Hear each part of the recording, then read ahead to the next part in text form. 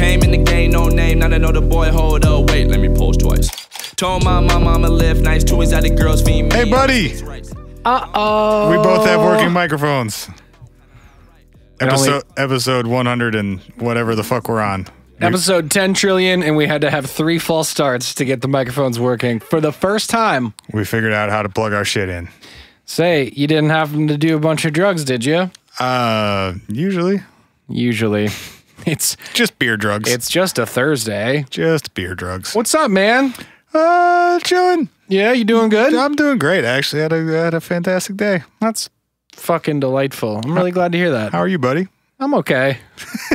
I feel like that's an unfortunately common response on our here show. You okay? I'm okay. Doesn't sound like it. Listen, Dog Dad's Ghost Blog is, look, this dad dog, this dog dad. Did this dude just do this? This dude just did this. And this dad dog is an unhappy parent. Oh, boy. What'd she do, bud? Look, I don't know what it is. I felt like we grew her past the phase of when eating shit was going to be problematic. Like feces? No, eating possessions and furniture in our house. I think the Bjork bark hex. Yeah, no, it's you're right. The turquoise-ish one. Oh, I got it. Uh-oh. Oh, geez. Oh, geez, Rick. I was all excited because we have our first advertiser and shit tonight. I'm like, oh, we're a real podcast. And then we start out with just can't plug the microphones in. 3 false starts. Can't turn the fucking soundboard on. No soundboard. All right, you're good now. All right. Well, so anyway, my dog Bjork is a little shit bird, and it's bird dog. You got a pigeon rat? Bird dog's ghost. Damn it. Now she just is eating everything in the house, including the couch. Well, you should probably fucking feed her, man. And the couch cushions. Bork. Well, no. Bork. You're supposed to feed them at least once a day. So that was the other problem. Is she was eating, except she was eating all her food. And by all her food, I mean she figured out a way to pop open her food container and ate 10 meals worth of food in one sitting. And we had to stay up with her all night and make sure she didn't die. Yeah, that girl big. Too big. Bro, I swear to God, we called her Jabba the Pup because her fucking tummy was just wiggling back and forth. Cute, but unfortunate. It was unfortunate. Guys, don't let your dogs eat all their food. It can actually hurt them really, really badly. I think literally everyone else who has a dog knows that, right? Bark. Well, I'm a new dad, Spencer, so I'm fucking learning. And I am growing through my learning. I grow from the things that frustrate me. Fair enough. I grow from see, I have to repeat the mantra to get it to really sink in. I grow from the things that frustrate me. Bork. Whoa, robot dog source. I don't know how I did that. You are an innovator, sir. Thank you. I don't know how I did it. I literally couldn't do that again if I tried. All right, Contact in the Desert Part 2. Where did we leave off? Were we going to play any listener voicemails today, or are we just going to dive right in? We can play some voicemails if you want. As usual, I haven't gone through and screened any in particular. I but feel like that generally is what makes it most fun. I can pick a few random ones if you'd like. Let's pick a few random voicemails.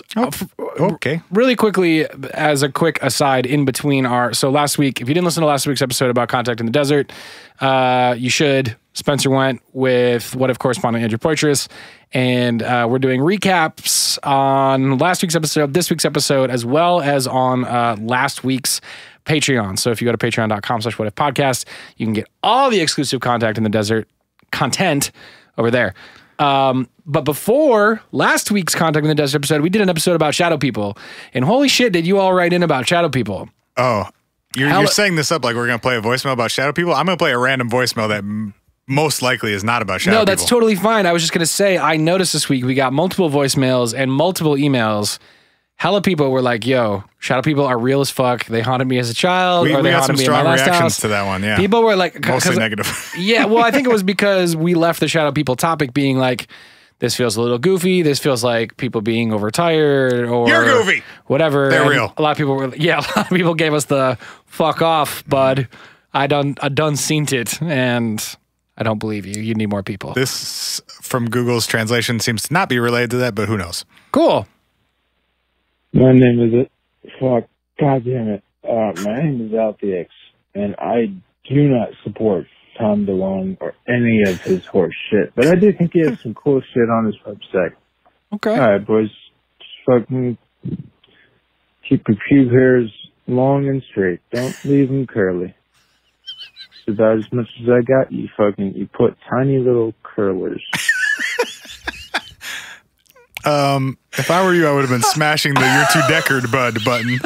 But this it's on you now, so I gotta be honest with you. I don't get to do these things anymore. I gotta be honest with you. I was so captivated by that message, I forgot that I am also holding the soundboard again. First of all, can you just play the beginning one more time? Yeah, because I'm pretty sure got off to a really rocky start. No, it was great, and then got worse. It's great. My name is it. Fuck.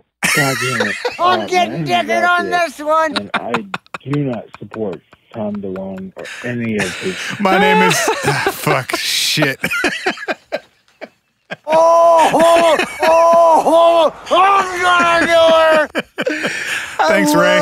I love the sentiment of like, I'm gonna fucking call them. Oh fuck, shit. What's my name though? Oh fuck. What's my name again? Get it? Because he hates Tom DeLonge. I do. Well, but he likes his website. Also, he likes straight pubic hair. Apparently, this one's long and has a lot. Oh dang! This one's long and has a lot of things bleeped out. Let's see what we got. That sounds perfect. Boys, Celtics. All right, so it's fucking left and right like a pendulum, right? You guys are allowed to call us when you're sober, by the way. You don't have to be blackout drunk to leave us a voicemail. What the fuck? Or just fucking do it. Just send it, I guess. What? Damn it! Your two Deckard Bud isn't on here. Okay. It never like decreased in its arc. It was always like 30 degrees left, 30 degrees right. Anyway, UFO has been taken over by a bunch of fuck. Okay. All right. I'm pretty sure that's the same outtakes from the previous one. I think we have we have 3 more from the same person. Okay, we're gonna stitch those all together and listen to them at a later date. And I mean, I'm not. I'm gonna. Okay. We love you for leaving them. A lot of these have people's phone numbers in them, so I'm gonna skip those. Let's see what this one is. Grins up. Yo, what's up, my dudes? This is Coy calling from Asheville. Coy, like just wanted to say, hey, love you guys' stuff. What you're doing just makes me feel like I'm back in college with my boys. Ah, fuck. I'm 33. If you guys ever get out to Asheville, I will totally set up a weed scavenger hunt for you. Come on out. Wanted to pose a few episode ideas. All right. Wondered if you ever heard of Lake City Quiet Pills. Online conspiracy. Yeah, bro! Jesus. Check it out. Started in Reddit. Could be a mob hitman website that's in secret codes. Mm-hmm. The second thing I wanted to say was I don't remember. Anyways, keep doing what you're doing, guys. Thanks. Late. Does any sober women over the age of 22 listen to our show, or is it just all drunk 20-something-year-old dudes? I mean, it's us, man. This is what we are on the show. I mean, that's our people, bro. That's our people. All right. Something about negative energy. Thanks for calling us. We will 100% come to Asheville and take you up on... your town is lovely. I've been there before, and I would love to come back. We're going to take you up on your scavenger hunt idea. We'll drink Coors Light with your college buddies. I'm fine with that. I'm certainly not above that. That's fine. I'll go walk around the woods and find your weed. We'll meet back in the middle. Let's play this one, I guess. Hey, boys. It's one of correspondent Rock Sucks. I think we played that one earlier. Uh-oh. I love when you guys put your phone numbers in these, but that makes it hard to play. Well, you can just play one and we'll bleep it out. We got one here. Hey guys, this is Sarah. Hi. I live in Minneapolis, Prospect Park area. Hell what yeah. up? Been listening to the show for about 6 months now. Love it. Thank you. In the middle of listening to the If you open your window at like 7 p.m. on Tuesdays, you can probably hear us yelling. That's Shadow People true. episode and had to call. I'm like 10 minutes in, but had to call and tell you guys that I've had an experience with it. See, I'm saying, dude. When I was 15 or 16, I was growing up in Iowa, and my parents were going through a divorce. And one night, I think I might have been alone in the house or alone in the upstairs. You think you might have been alone? That is spooky to begin with. Of my parents' house. And for some reason, I was sleeping in my parents' bedroom. And in the middle of the night, I feel something weird. So I kind of just open my eyes, and all of a sudden I see this like black figure with a hat. Just I see it lean down over me and get like, I guess where the face would be, right over my face. And I freak out. Hell no. I throw all the lights on in the upstairs, and I just run down to the first floor of the house, and then I kind of fully wake up. That was the first instance I've had with shadow people. First? It's too many. Seen other things in my sleep or when I'm kind of waking up. Heck. But that was probably the worst. And I don't know if I believe that it's something extraterrestrial or like a ghost, or if it's just in our minds. But it definitely scared the shit out of me. Fuck yeah, it did. I am scared shitless of shadow people now, and watched the movie on Netflix, The Nightmare, and couldn't sleep for like 2 nights after that. Only. Come on. What? Sarah, don't. Sarah? It was Sarah, right? Yeah. Sarah, don't do that to yourself. Go watch like The Sandlot or something. Yeah. Why would you? Don't do that to yourself. If look, self-care, baby. If you know that you're not, if you have a propensity, don't fuel that fire.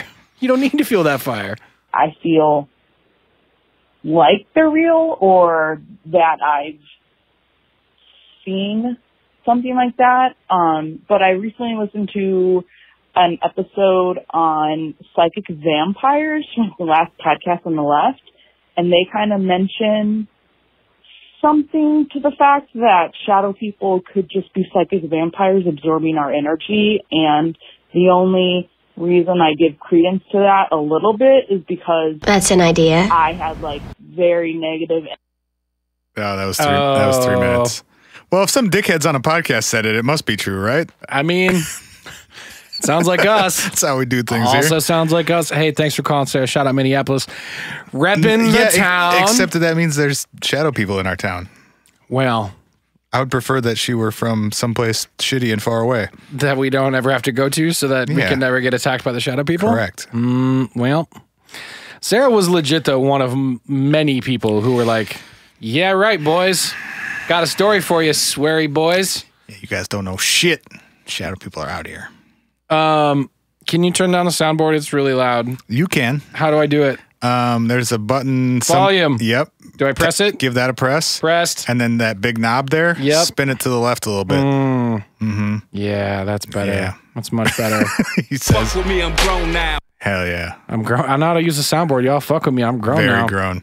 All right. Where did we, I think that's enough voicemails. Where did we leave off on? If you want to leave us a voicemail, it's 612-246-4614. Yes. We talked about Terry Lovelace. Yeah. We talked. Yeah, we told the whole Terry Lovelace story. Yeah, we talked about Linda Moulton Howe's crazy ass, right? Did we talk about Giorgio? I don't think we talked about Giorgio. Okay, Did we talk about Giorgio? I don't think we talked about Giorgio. I don't think so. Let's start. We just played the samples from Giorgio. You're not my friend. You're a fucking moron. Yeah. Okay. And some opinions are so whack. That. God, I wish I had real audio of those. I should hit up. They were filming and recording all those speeches. I should hit up Contact and be like, hey, if we promote your event, you want to share that audio with me? Just like a couple seconds of it. Yeah. It's all in good fun. All right, so let's go through Giorgio's speech, presentation, AMA, whatever it was that he did. AMA, you did say, I think you told me it was just like a Q&A. Yeah, so first of all, he walks out to the the 2001 music. Cool. I forget what that thing's actually called. I don't know. The Spark Zarathustra or something. I don't know. Zathura? Yeah, maybe. I think it might something be like Zathura. that. So he comes out to that. Oh my God, it's full of stars. And like strobe lights and a literal standing ovation. I know this is absolutely not the song that you just said he came out to, but I'm almost thinking of like, you remember that song from the Space Jam? It was like, I'm on it there, and welcome to the... I'm just imagining... Just like the Space Jam theme? I'm just imagining him coming out to like, everybody get up, it's time to slam now. I mean, they should have had everyone come out to that, honestly. Like, that would have made a lot of sense. I'm on board. It's this one. In case you don't know what I'm talking about and haven't seen the greatest movie ever made, it's... Yeah. Ooh, ominous. Yeah. Let's skip ahead a little bit. Yeah, this one. Yeah. Yeah. Also, Sprach Zarathustra. Yeah, that's the one. Yeah, so imagine the fucking alien meme guy running out onto the stage to that shit with his chubby self and his halfway buttoned up, like, I'm going on an expedition shirt. You know, where you can, like, roll up the sleeves but then button them to the other part of the sleeve. Because you're going to be doing such hardcore exploring that you may unfurl your rolled up sleeves at any time. So they must be buttoned in place to avoid such an incident. Exactly. Was he wearing a safari hat? He was not, because you got to show off the hair, man. It's true. Also, he wouldn't get recognized if he wore a hat, because everyone knows him by his big, tall hair. He did talk about Indiana Jones for the first 10 minutes of his presentation, though. You also told me, not on the show, but before the show, that many of these people mentioned Indiana Jones. Did we talk about that on the show? I think that was on the show, wasn't it? He was one of them to Okay. say that he was the Indiana Jones of something. No, that's right, because we talked about it being kind of sad. Yeah. Okay, so he says that he's not doing a presentation in the traditional sense, and that he's going to do a Q&A session because at so many of these conferences and presentations, it's just like a one-sided monologue for 2 hours, and you don't get a chance to interact with people or have a dialogue at all. So he says that, and there's a microphone set up, and he says, all right, if you want to come ask a question, just line up at the microphone, and we'll just go through people until we're out of time. Why are you being so lazy, my boy? Well, come on, man. Right. I mean... Oh, no, absolutely. I'm just saying. Absolutely. So somebody comes up and asks a question. She says 3 words, and he says, actually, hold on a second. And he goes into a literally 20-minute monologue with this poor woman standing there waiting to ask her question at the microphone. God damn. I think you turned yourself down too much, bro.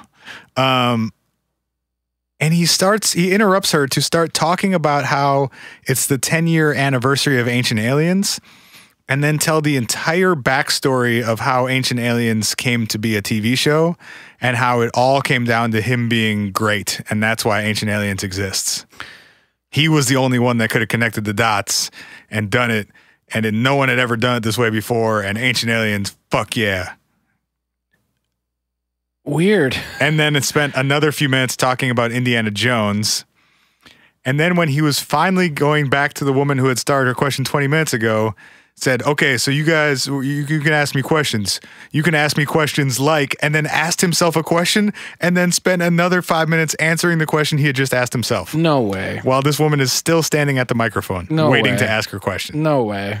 He said, Giorgio, is there anything that you guys ever weren't allowed to show on the show? No, actually, our producers, blah, blah, and he started responding to his own question. Hell no! In this crazy-ass diatribe, he managed to say that everyone at SETI are, quote, a bunch of buffoons. Oh. He said that anyone suggesting that UFOs are demonic, you're not my friend, you're a fucking moron. That's what that quote was from. He also said, if we are living in a computer simulation, we should all just kill ourselves. Shit went bad real quick.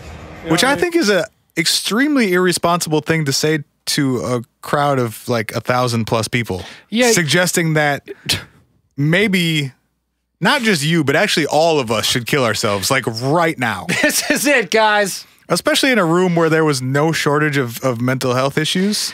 He probably followed it up with like, also there's some Kool-Aid in the bag. I don't necessarily want to run through all of the questions and all the answers because most of them were not that interesting. A couple of highlights. He claimed that there are palm tree fossils in Switzerland, which I couldn't exactly verify, but seems to be at least partially true. Okay. That climate change has happened in the past and that parts of the world that are now warm used to be cold and vice versa. Sure. I don't think that's like revolutionary though. No. I mean, I'm not saying I can tell you much more about that scientifically. I just mean like big same. It doesn't seem big same. It just doesn't necessarily seem like he's I don't know if that's a phrase or not, but it's going to be. Big same is definitely big same. Major league. Somebody asked him how he met his wife, because I guess his wife is like known in this weirdo community and she goes to conferences with him and sells crystals and stuff. Cool. What? Wow, boy. He said, having a hard time again, man. Remember how 10 minutes in my head hurt? Yeah. Well, it's hurting again. Well, we got a long way to go. All right. He said that he met his wife because he was looking at pictures of himself on Twitter.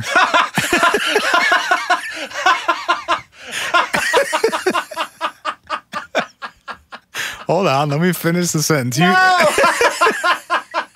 no way. I won't. What? Either let me finish or get back on your microphone, one or the other. Okay. Woo! What an incredible thing to admit in front of thousands of people. So anyway, the other day I'm looking at myself on Twitter, right? So he was looking. Sure, Giorgio.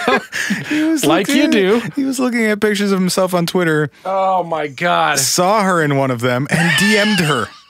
Because he was like, damn, she's fine. I need to DM her. Wait, saw her in one of them or saw like an account that posted a photo of him? I guess I don't know. Okay. Either one. I don't think it really makes a difference, honestly. Well, I was wondering more if it was like he took a photo at some conference with this woman and this woman posted the photo and he came back across the photo and was like, oh, I think it was that. Okay. All right. Got it. Or like she was tagged in a photo with him or something like that. Bro, what an astonishing revelation. This man acknowledged in front of everyone that this is a thing that he did, and let's be real, this is not something he did once. This is something he does. No. And he said it like he thought it was cute. Oh boy.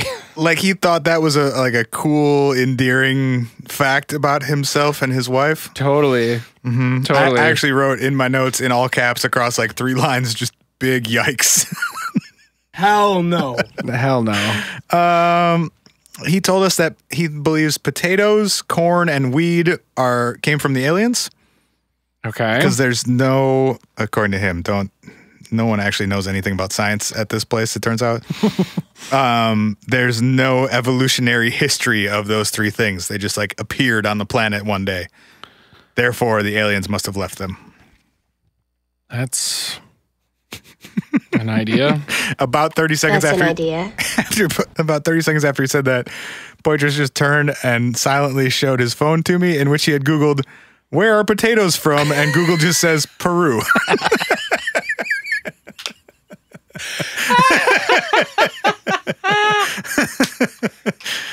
Bro, you know you're at a wild shit conference when someone on stage can literally be like, we have no idea where potatoes are from. They're probably from the aliens. And everyone's like, oh. And like Poitras literally just turns Google around. I think it's Peru, actually. Peru? I'm sure what he meant was like, they don't have an evolutionary ancestor or something like that. But yeah. Whatever. But whatever. The reason, hey man, if he doesn't have to think about shit, I don't have to think about shit. Right? He also said the reason we haven't found any ancient alien tech, because somebody asked, like, it was a hilarious, let me look at my actual paper notes. It was a hilariously phrased question. He said something about like, when we find ancient alien tech, how can we help you guys use it the best? Who's you guys? Like the Ancient Aliens crew. Oh, like Giorgio Tsolukalos and like David Childress and stuff. Yeah, is gonna have any use for alien technology that you or I don't have. So the question was, how can we help you guys use ancient alien tech for good? Oh, as opposed to falling into the wrong hands and whatnot. Giorgio said, "I don't know. We haven't ever found any." I'm not sure that was the question. In fact, what I should say is, I'm sure that wasn't the question. Which I think he meant to say so he went on to say, we haven't found any because the aliens brought replicators with them to Earth to make all the things that they gave to us. And then when they left, they took the replicators away. So they didn't bring technology here from another planet. They gave us shit to build things. Oh. Right. Yeah. Okay. I don't know, dude. Let's see. He also, I just wrote down some random quotes. Do it. I want them. Such as, Show me what you got. Don't take ayahuasca indoors. That sounds it's actually solid advice. like pretty good advice. Yeah, as far as I can tell. Yeah. If you think the earth is flat, please leave. Somebody came up and asked a flat earth question, and he refused to answer it and just kept yelling over him and told the guy to leave. Okay. Yeah. This is the first thing he's done that I agree with. He was on to a couple things. All right. The third person to ask some points back. The third person to ask a question just walked up to the microphone holding a skull. Oh, Jesus Christ. Handed it to him and said, "Please explain this."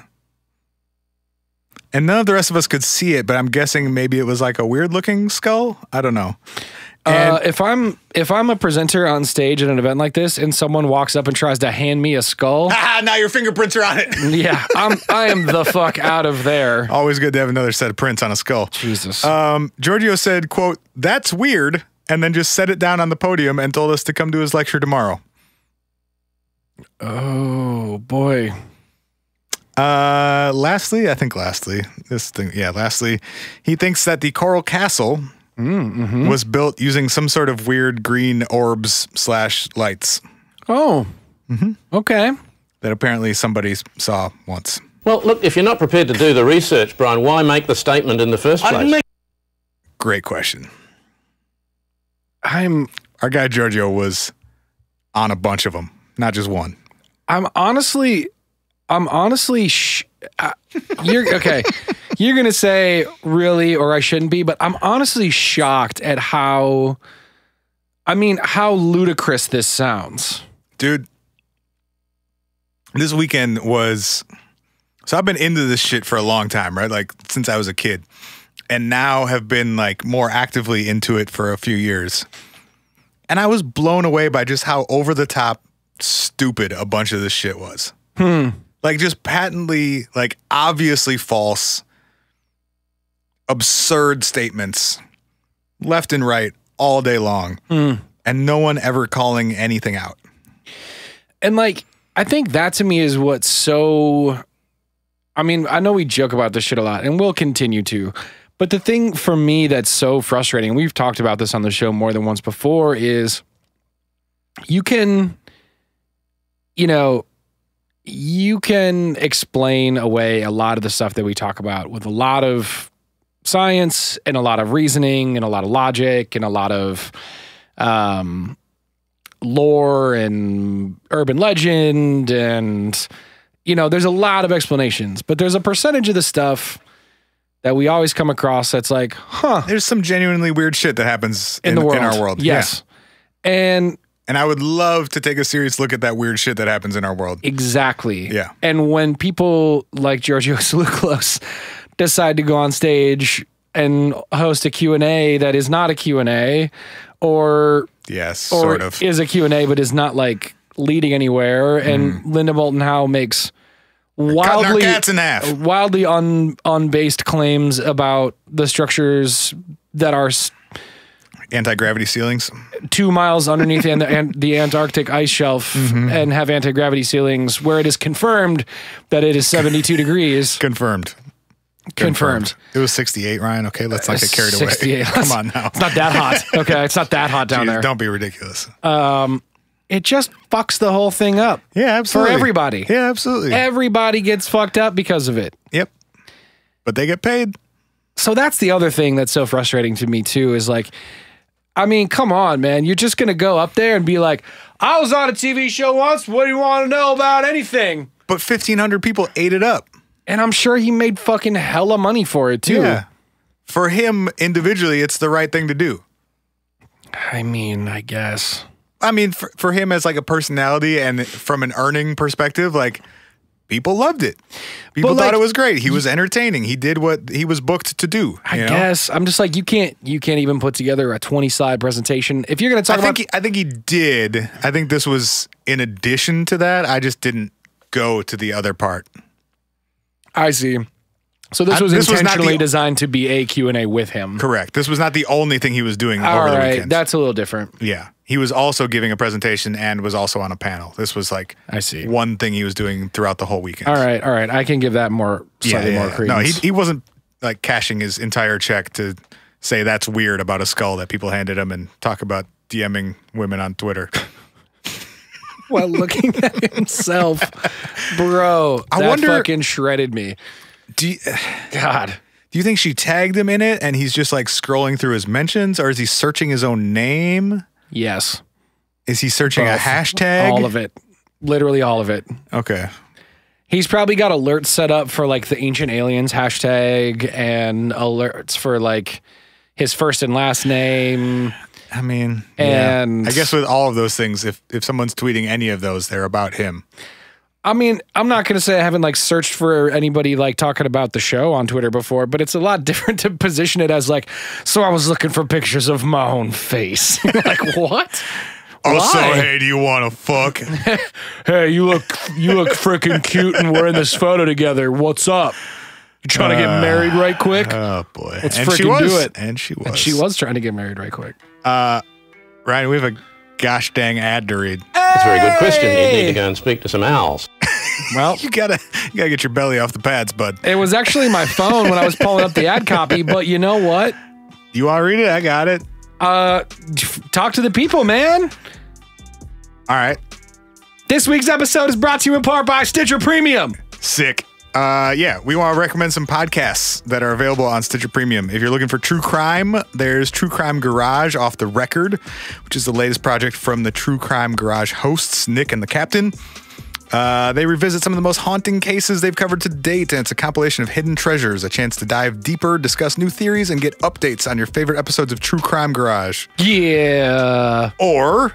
if you're looking for something a little different, comedian Chris Gethard's Beautiful Stories from Anonymous People opens up the phone line to one anonymous caller, and Chris can't hang up first no matter what. Holy shit, is that real? That's actually a really tight concept. I fucking love that idea so much. Oh my God, I have unlimited respect for this. Are some of these episodes just like 10 hours long? I mean... also, can we call him? Oh. Yeah, but you'd have to be so lucky. That dude's mad famous. I don't know who it is, but cool. From shocking confessions and family secrets to philosophical discussions and shameless self-promotion, anything can and will happen. Why don't we just promote our podcast for 10 hours? Hey, Chris, have you ever heard of a show called The What If Podcast? Oh, we have 130 episodes. Let's play all of them for you.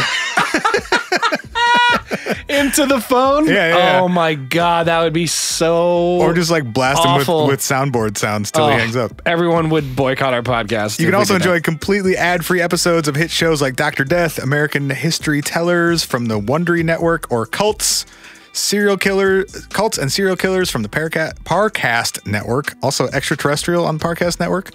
Lit. Heyo. With Stitcher Premium, you get thousands of hours of original and ad-free content like My Favorite Murder and Today Explained. Plus, you get early access to new releases, exclusive bonus episodes, and archives of your other favorite podcasts, and hundreds of stand-up comedy albums. And you know, we're on there too. The Iffy Boys be up in there. The Sweary Boys be all up in Stitcher Premium. So, Spencer, to get Stitcher Premium free for 1 month, you get a full free month to try all those things that we just talked about and check them out. All you have to do is go to StitcherPremium.com and type in the promo code WHAT which, boy, we should have had a little John What queued up for this. Yours was pretty good. It's just What. Put in the promo code What at StitcherPremium.com. You get a full free month trial of Stitcher Premium. You get access to all that premium content, thousands of hours, comedy albums, all the shows we talked about, as well as checking us out, our show out on StitcherPremium.com as well. And the Iffy Boys get paid, so go do that shit. True that. StitcherPremium.com. Use the promo code What and get your free month. All right. Preston Dennett or David Wilcock? Which you want to do first? Oh, Billy. They're both. I saved the best two for last, so you really can't go wrong. I think we should save David Wilcock for the close. Okay. All right. You may remember Preston Dennett because we've actually covered some of his stuff on the show before. Whoa, I'm nervous. Do you remember when we talked about the praying mantis aliens who could control time? Oh, I do. That was from... Oh, do I ever? I do. That was from Preston Dennett's book, Inside UFOs. Yeah, sorry, go ahead. I'm going to let that joke just hang in the air. Go ahead. Carry on. Inside? Just fine. It's fine. You fucking UFOs? Is that the joke? I'm not. I'm certainly not. You could be. I'd rather not. Preston has. Has he? No. All right. Okay. So he's got a book. Bro, that would be the wildest presentation. I fucked a UFO. Is that our presentation at Contact next year? Hello, everyone. Since everybody else My gets penis has been to space. Since everyone else AMA. Since everybody else gets to lie. While we're up here not telling the truth and shit, I've inseminated many spacecraft. Bro, what if that was the first line of our presentation? Since everybody else gets to lie, we're the Sweary Boys here to tell you about having sex with spaceships. Number one, be careful. Wrap it up. All right, so he's got a book called The Healing Power of UFOs, in which he's documented or is telling us about 300 cases of UFO healings. Okay. So his presentation was basically running through some of the highlights of these UFO healing events. And can I ask a question? Yeah, go ahead. To my knowledge, and I know my knowledge is shallower than yours, I don't hear about UFOs or what did Poitras text me to make sure that I didn't get it confused with. Advanced aerial threats, AATs. Oh, that's the Tom DeLonge lingo. But got it. We'll talk about that later. The whole trope of them being healing in nature is not something I had encountered before. Is that a common thing? Is that a thing? I don't think so, and I think that's why he compiled these, is that it's sort of a unique branch of the UFO phenomenon. Okay, I see. So he ran through these really quickly in his presentation, and we tried to intervene and ask some clarifying questions. And after the third one, Poitras literally got booed by other audience members. I mean, to be fair, he was yelling in front of like thousands of people at a speaker, right? This one was smaller. Okay. This was like 100 people. Okay. All right. But so he hit a lot of highlights, and so my notes initially were very brief, such as aliens cure AIDS. Ooh. They use light, medicine, surgery. Michael Evans got a brain implant. UFOs can give you the shits. Yeah. What can't these days? Let's be honest. UFO cured a shark bite. Oh. People who are doing good work for humanity are more likely to be healed by UFOs. Aww. Greys do the most healing. Reptilians do the fewest. Or do the least. It's a reptilian. Yeah, they don't. If you see one, they are not here to help you. You're not getting Band-Aids for shit. I don't remember what this was in reference to, but I wrote down they healed Chuck's head cold. Chuck had a cold and the aliens fixed it, I guess. Who's Chuck? I don't know. Well, if he was moving pretty quickly through the options, I guess it makes sense. Just like a guy named Chuck. The aliens told a guy named Jim, "Stop smoking weed. This is not the life we had planned for you." Hell no! Apparently the aliens are my mom.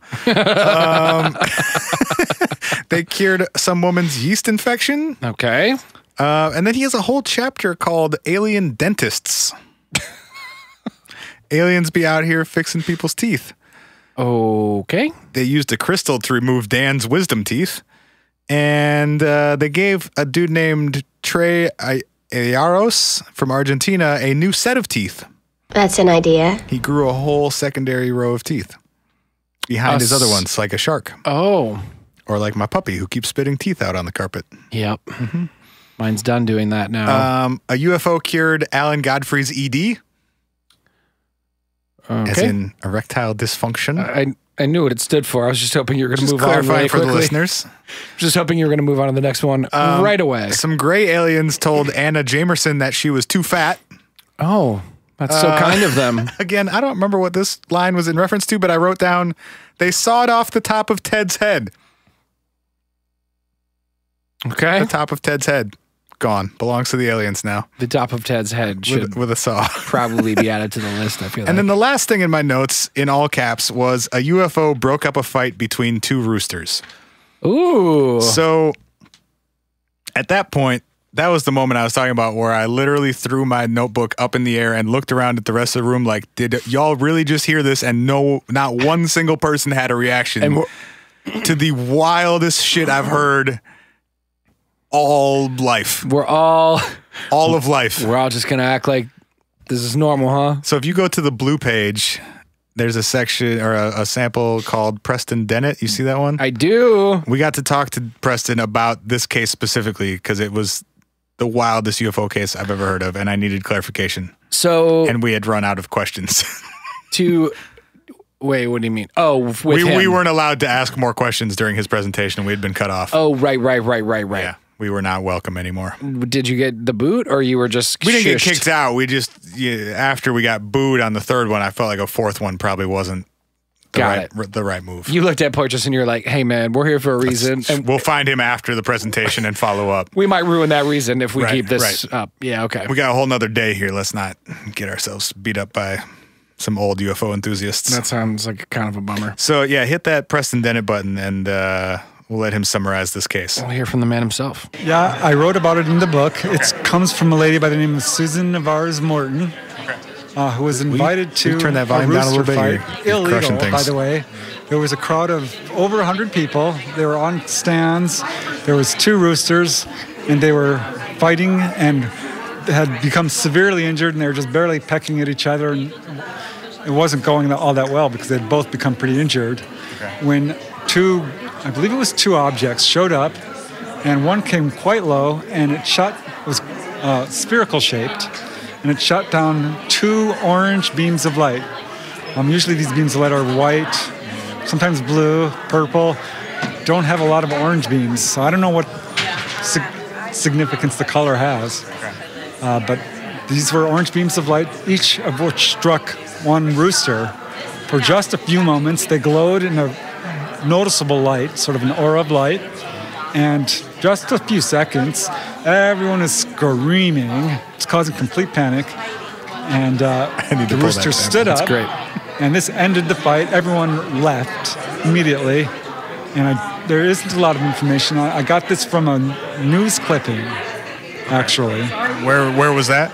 This is in Texas. No, the publication that you found the clipping in. UFO news clipping service. It came from a Texas newspaper, and I have the actual source in my book, and the name of the town. I believe I have that as well. And she sent this story in as part of a request. She's like, and there was 3 stories, and one of them was hers. And I'm like, wow, roosters. And that was the first animal healing I've heard of. Wow, roosters. Wow, roosters. Everyone was screaming. The way he said screaming sounds like Forrest Gump or something. We were all screaming. The way he said screaming was so great. Interesting, man. Yeah. It's a fun one. I bought his book because it sounded pretty lit and I needed more information about this case specifically. Yeah, you wanted to dive in. Also, I've since found an email address for the woman who witnessed this UFO breaking up a cockfight. Oh, this was... If that's a thing we want to pursue This was further. recent? No, this was a long time ago, but this woman was like a teenager and now she's in her 70s, but I found her email address if we want to try and ask her about it. How'd you find her email address? I'm pretty good at Google. Well, how do you know it's hers? Could be someone by the same name. Pretty good at Google. Okay. I mean, I guess it's worth a shot. Can you tell us about the aliens that healed your birds? Yeah. I mean, yeah. Well, what's she going to say? No? Okay. Yeah, no loss here. Quick highlights from the book. Yes. Case number 173, shark bite on leg. Awesome. In January, awful, but awesome. In January of 1991, Amador Pieza Velez saw a UFO hovering over a mountain in Ponce, Puerto Rico. Okay. Jose Maria Fernandez Martinez also saw the UFO earlier the same week. The object remained in place for more than 10 minutes, and Fernandez grabbed his camera and tried to record it. At that moment, his camera malfunctioned. Following the incident, something very strange happened. Some days earlier, Fernandez had been bitten by a shark. Whoa! I would have led with that, Preston. His family and those around him saw Fernandez's wound on his lower leg, which was severe enough that everyone knew it would take a long time to heal. This fucking non-specific language. The morning after trying to film the UFO, Fernandez woke up to find his leg and foot completely healed, showing only a small scar on his heel. I cannot tell that the beings who came here in the ship cured me, but something strange happened to me because my wound closed since last night. On that same evening, Fernandez's wife, Gloria Santiago, saw strange lights coming out of the water. Shark bite, healed. Shark bait, ooh ha ha. Case number 58, new teeth. New teeth! Also, in case you're wondering, case 26, roosters. Definitely. The one we just covered. Also, case 33, horse. Singular. Just one time. One healed horse. One time. One time for my horse peeps. Case number 58, new teeth. On December 30th, 1972, Ventura Maraceras of Argentina saw a bright light hovering above his home. Inside the light, he could discern a metallic craft with portholes, and through the portholes, he saw humanoid figures. At this point, he was struck by a brilliant flash of light which shot out from the underneath of the craft. In the following weeks, he suffered from symptoms typical of radiation sickness, including hair loss, headaches, nausea, diarrhea, told you they'd make you shit yourself, whoa, eye irritation, and swollen red pustules on his neck. Hell no. Doctors were baffled, but when he told them of his UFO encounter, they had no choice but to believe him. I'm pretty sure there's one more there choice are a whole there. bunch of other options, actually. Yep. His symptoms simply could not be faked. Okay. Besides, there was more evidence to support his story. The tops of the eucalyptus trees were scorched where the object had hovered. His cat disappeared in front of his eyes when the beings came out of the craft. They stole his cat. They're delivering it to Linda to be chopped up. 48 days later, the cat reappeared with severe burns on its back. Whoa. That cat was too resilient. They couldn't cut him in half. Finally, an abnormally large number of dead catfish were found in a small stream at the location of the sighting. In fact, there was so much evidence that the case attracted a lot of official attention. In less than a month, he was interviewed more than 60 times by many officials, including doctors, police, government officials, and UFO researchers. He took weeks to recover from his injuries caused by the UFO. Then, less than 2 months after the encounter, came the final but most unbelievable symptom of all. Uh-oh. Verified by numerous doctors, engineers, police officers, and UFO investigators, Ventura, although 73 years old, began to grow his third set of teeth. Third? Well, I think he means baby teeth, adult teeth. Now Another a third one. set of teeth. Yeah. Got it. UFO investigator Pedro Romanenuk was assigned to the case because of his credentials as a former commander with an international airline. Not sure what that has to do with it. And a technical investigator for the Argentine Air Force Aviation Accidents Investigation Board. I might have sent a dentist with him, but he performed. But the Air Force might do something too. Yeah, he's got a bunch of extra teeth after he saw a UFO. To summarize, there's a bunch more, but I'm summarizing. That's wild. They'll heal your horse. They'll break up your cockfight. They'll give you a new set of teeth. They'll give you some twofers. You might shit yourself, but you'll get new teeth. And let's all just acknowledge what a simple price that is to pay for shiny new twofers. Honestly, man, I'd shit myself in exchange for free dental work. I gotta think about that. If you weren't already insured. Sure. Also, it's not just dental work. It's like a whole clean slate. That's true. That's and true. at 70-something, you probably need it, honestly. It'd probably be pretty sick at that point. I'm 33 man. and I could use a few things, but at 73, shit. You're gonna want my teeth are gonna be washed 40 years from now. You're gonna want a fresh mouth. Exactly. I mean, if you okay, so the other question though is like, does it happen instantly or like overnight? You know, do you have to go through the process of losing all your teeth? They again? had to grow in. Well, he didn't lose them. He just got a second set. He went full shark mode. Did Maybe he bit the other dude. But then you don't even get the benefit of like having shiny, like fresh pearly whites to be able to like floss around town. Think all the reckless shit you could do though. Be opening bottles with them. I'd just be trying to chew through things. It's still gonna hurt. I mean, yeah. I would just eat like bigger carrots. Bigger carrots. Yeah. Just eat a whole carrot and be like, what's up? Fuck with your boy.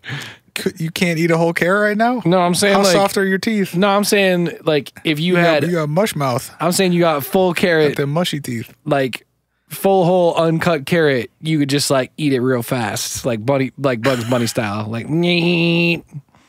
You know what I mean? No. I don't think I do. Fuck with me, I'm grown now. All right, we got 10 minutes and a whole lot of David Wilcock bullshit.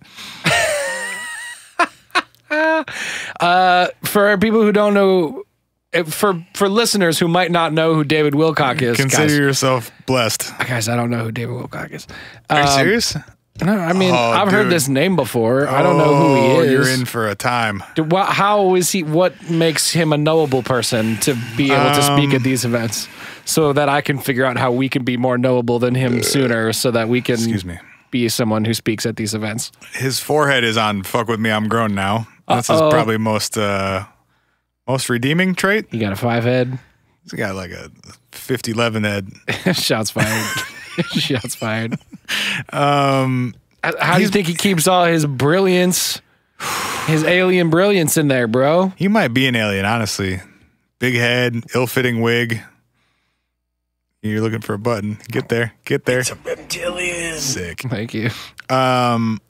He's been on Ancient Aliens. He was one of the first people to really fuck with Gaia. You know about Gaia? Yeah, we talked about it on the show. We did a whole episode about Gaia, didn't we? Huh? No, like the streaming service, not like the Mother Earth thing. Oh.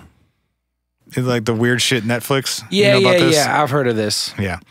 So he's got his own show on there with that weirdo Corey Good. How do we get our own show on there? They talk about blue space birds. You ever heard about the blue avians? Look, I'm just saying, if these fucking people have a show on we could do this shit Gaia, if we wanted to lie to people. Yeah. I just want to go be us and talk if you about want the to same lie shit. for profit, I have better business proposals for you. I want to go be us and talk about the same shit we talk about. I just want to be as skeptical as we are on the show on a weekly basis. That doesn't work. You just have to be real convinced that it's true. Yeah.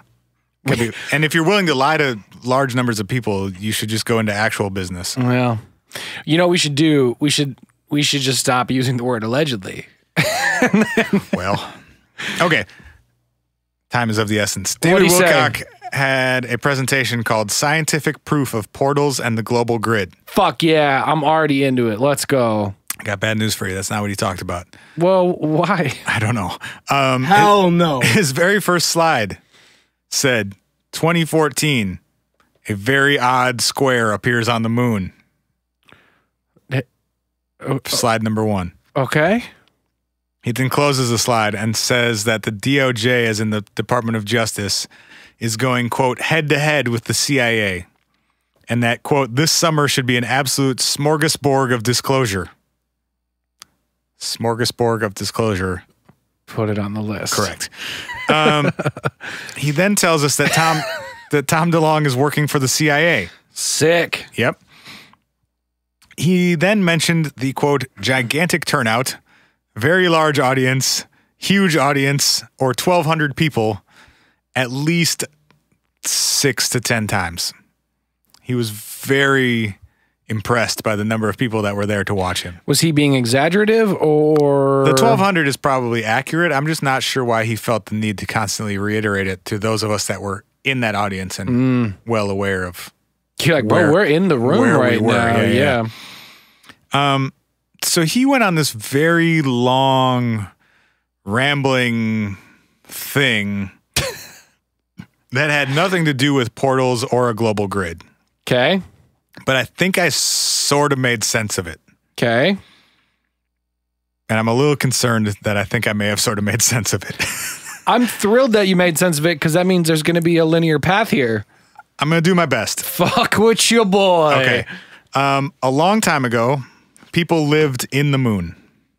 Inside of it. Not like on the surface of it, but inside of it.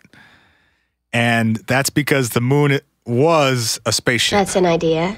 Moon used to be a spaceship. And these people that lived inside the moon flew it around the galaxy like a spaceship. Oh. It had more than 10,000 decks inside of it. And he described it as sort of like a Noah's Ark in that it was filled with various types of life and could support many different types of life. Okay. He also made sure to tell us that it had several decks that were just ocean water. Not sure why that was important. The moon is also the oldest object in our solar system. Older than, the sun or planets somehow. I just I don't understand. No evidence to support any of this. It's literally just him on he didn't even have like a slide up while he was saying any of these things. He's just saying them. And he's saying these as facts. He's not saying people say, he's just saying, so now the moon is actually the oldest. Correct.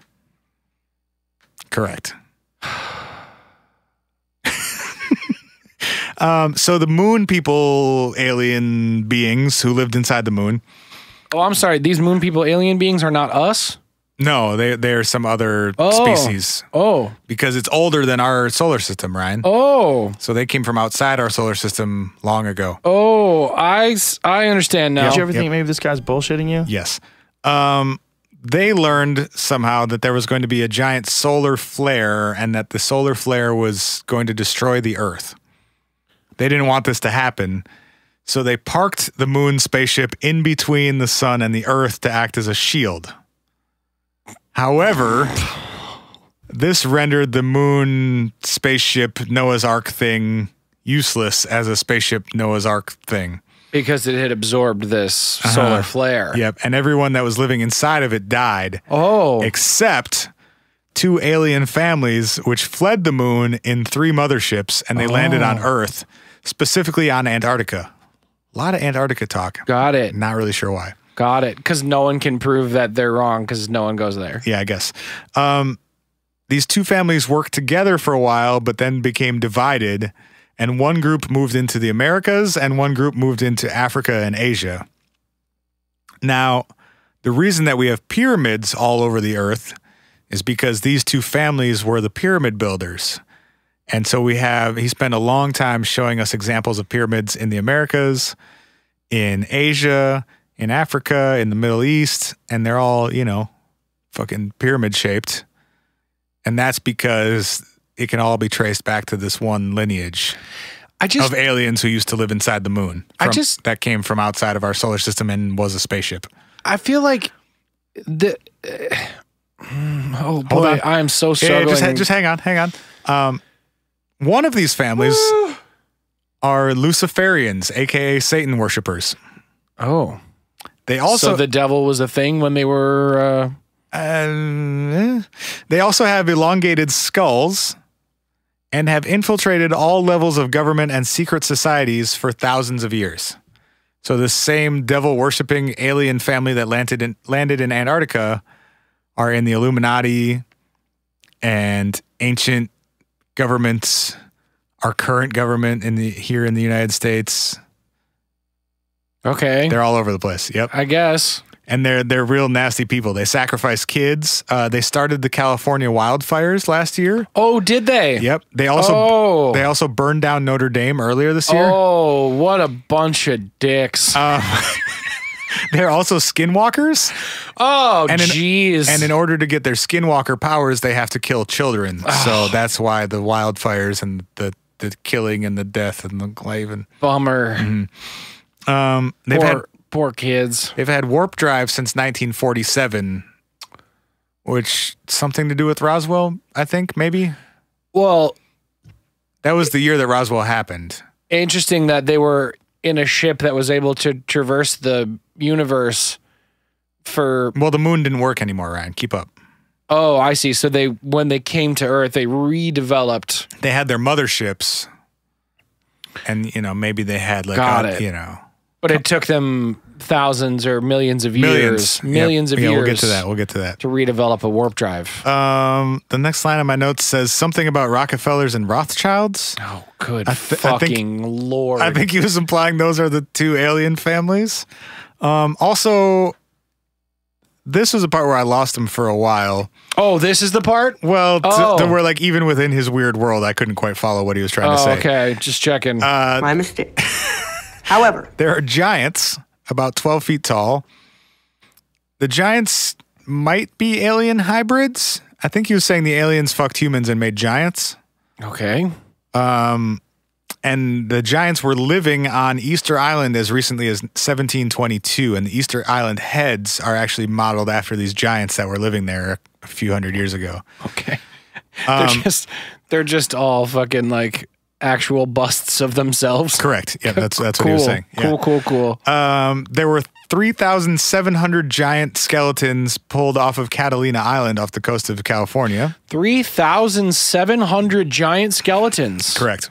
That you have no photos of and have never been reported anywhere else. Yes. Cool. And the giants like to wear weird, cute hats to cover their big skulls. And they may have built the pyramids.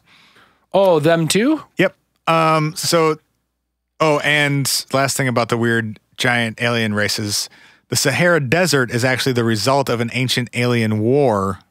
Oh, and they wiped it out. Yeah, exactly. Exactly. They pulverized everything into dust. Correct. Or sand. Actually, his words were they bulldozed it. They bulldozed it? Yes. Is that? Yes. That's what happens. That's a quote from David Wilcock. One big bulldozer across the continent. And now it's sand. So when they bulldozed Africa, I'm a dumbass. Good Lord. Okay. Last thing about this arc that he's trying to paint for us. Tom DeLonge. You're familiar? Oh. It's going to be a subject of our you don't know this yet, but a subject of our Patreon episode this week. Well, last week technically. Yeah, that too. Yep. He is a Freemason, and he's working on behalf of the CIA, which has actually been infiltrated by these Luciferian aliens. Does Tom know this? Unclear. Got it. But David knows this. Obviously. David knows everything. The disclosure that we are currently in the midst of with these, New York Times articles and the To the Stars stuff. Yeah. Is an attempt by the Luciferians who have infiltrated the CIA and hired Tom DeLonge as their PR rep. Sure. It's an attempt by them to convert us to their religion. AKA worshiping the devil. Correct. Okay.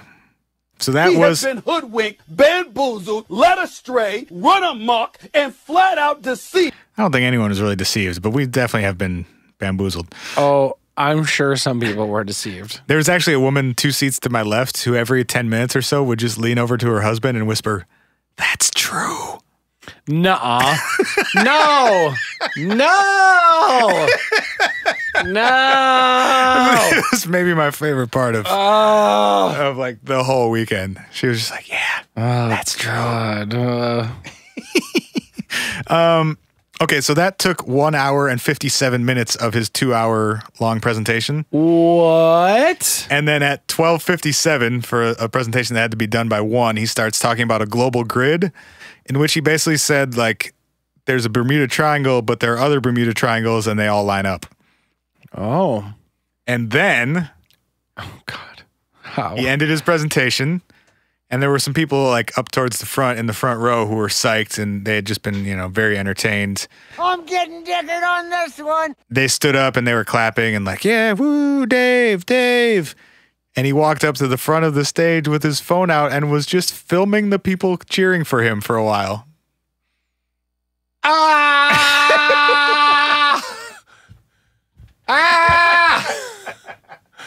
Oh my God. I don't. So if you hit up David Wilcock's social media, there might be some footage of God from Contact in the Desert of him just filming people cheering for him. Everyone, come see how good I look.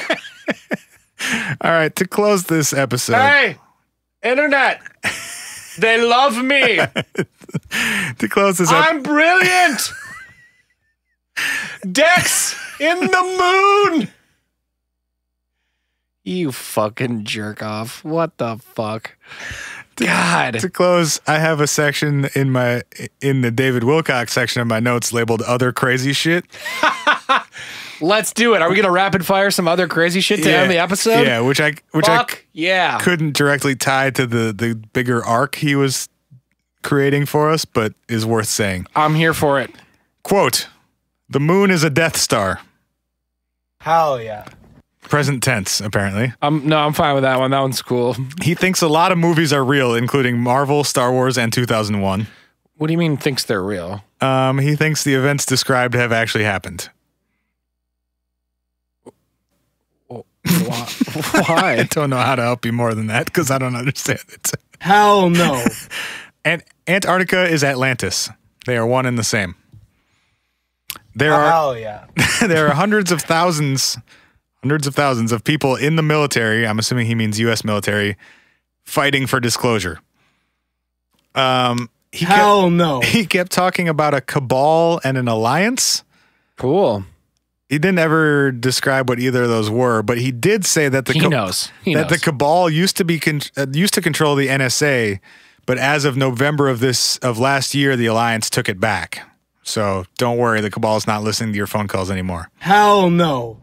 The Inspector General is releasing a report this week, meaning last week. No, by today. What episode is this? I don't know. This is coming out in 6 days. There should be a report out right now, if David Wilcock is not a liar, which he obviously is, from the Inspector General reporting that the moon is a Death Star. Hell no! This should be available to the public right now. As we speak, according to David Wilcock. I'm fine with making jokes about the moon being a Death Star. I'm not fine with actually saying that there's going to be a report coming out. This last week. Giants used to eat humans. Hell yeah. David Wilcock believes that Russian men should not cry. What? He said this during his presentation. Hell no. Every man should cry. It's really good for you to cry. If you don't cry, you're going to fucking die of a heart attack at like 40. The CIA has its own army and its own UFOs. Hell yeah. The West Coast. That's true. That's just true. That's true. That's just true. The West Coast Illuminati is headquartered in San Diego. The East Coast Illuminati is headquartered in Pittsburgh. Hell no! Hell no!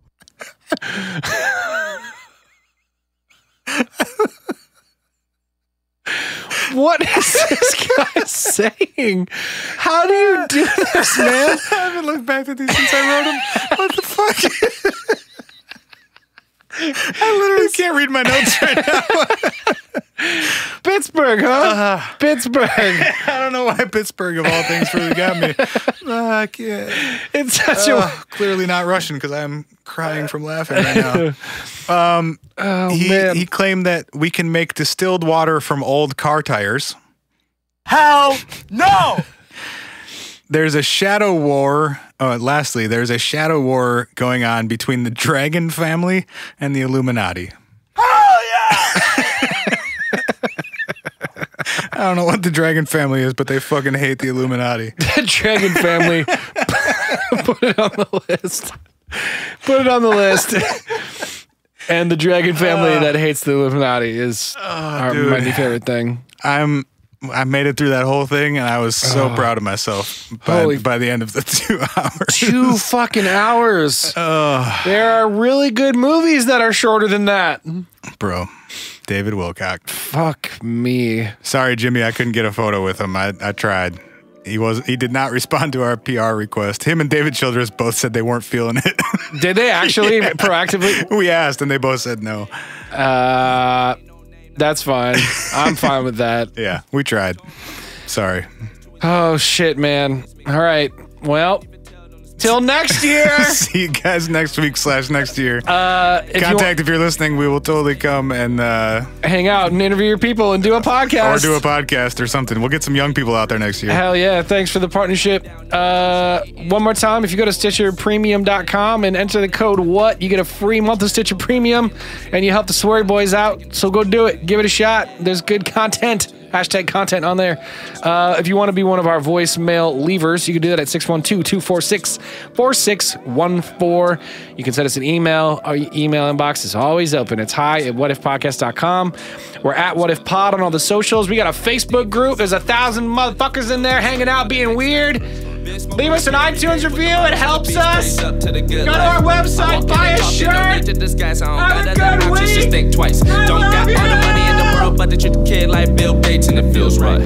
Mama, do you like my swag? Feeling like my jag rolling with the stars hand. Chill, don't be mad. I've been living out my dreams, came up from my past, but tell me what's next. Everything came together, don't guess, don't flex. I don't know about y'all, take steps. I'm a rep, blow the whistle, play the game, get the check. Trying to be a legend, Apex. Yeah. I went from the sky to the hills, had it better all together. I just hope that I live right. Smile through it all and kisses to my babies and the ladies. I just hope for a good